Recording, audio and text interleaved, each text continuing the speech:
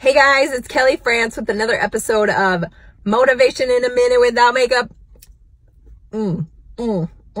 Anyway, today we're going to talk about pancakes and productivity. And so the other day, my son was making protein pancakes. He's super into those right now because he's into weightlifting, and I guess they're just a great way to get in some protein.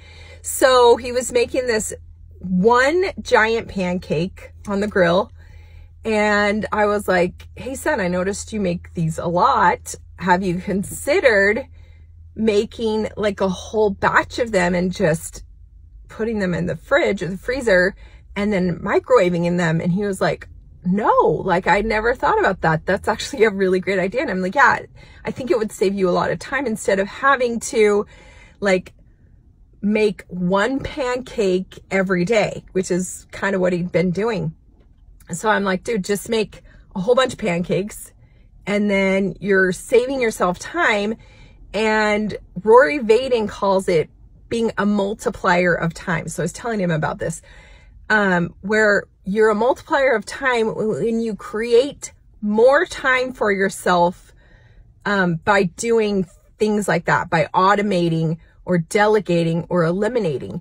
And so he was sort of automating, like creating a system that helped him to make pancakes in a batch. Anytime you can do anything in a batch, you're going to save time. You're going to be a multiplier of time and create more time for yourself later down the road by doing things in a batch, because you don't have to like start and then stop and then restart and then stop again.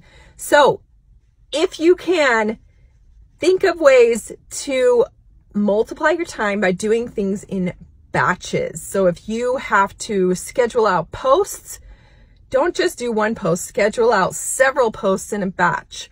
Or if you need to send out like nail polish strips, do a whole bunch in a batch. Like maybe you choose a day, Thursday is your shipping day, and you do a whole bunch in a batch.